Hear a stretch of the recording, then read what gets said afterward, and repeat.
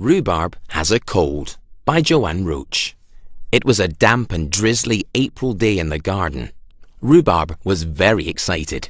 He and his friends were going to see some daffodils. But when he woke up, he didn't feel well at all. His throat hurt, his nose was running, and he couldn't stop coughing.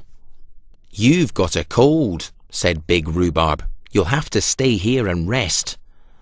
"But I want to go and see the daffodils," wailed Rhubarb. "You can see them another time. Now tuck up, have a warm drink, and get some sleep." Rhubarb tried to rest, but he kept thinking about those beautiful daffodils. He got up.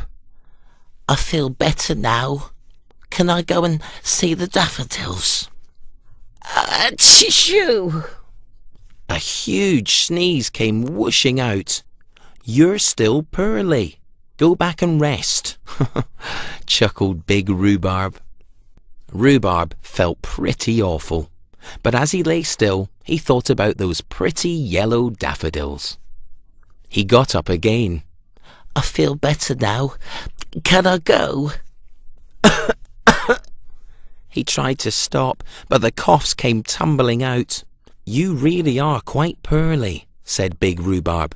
"Now get some rest, or you'll never get better." Rhubarb was very sad, but he tucked himself in and went to sleep. He dreamed of dancing daffodils.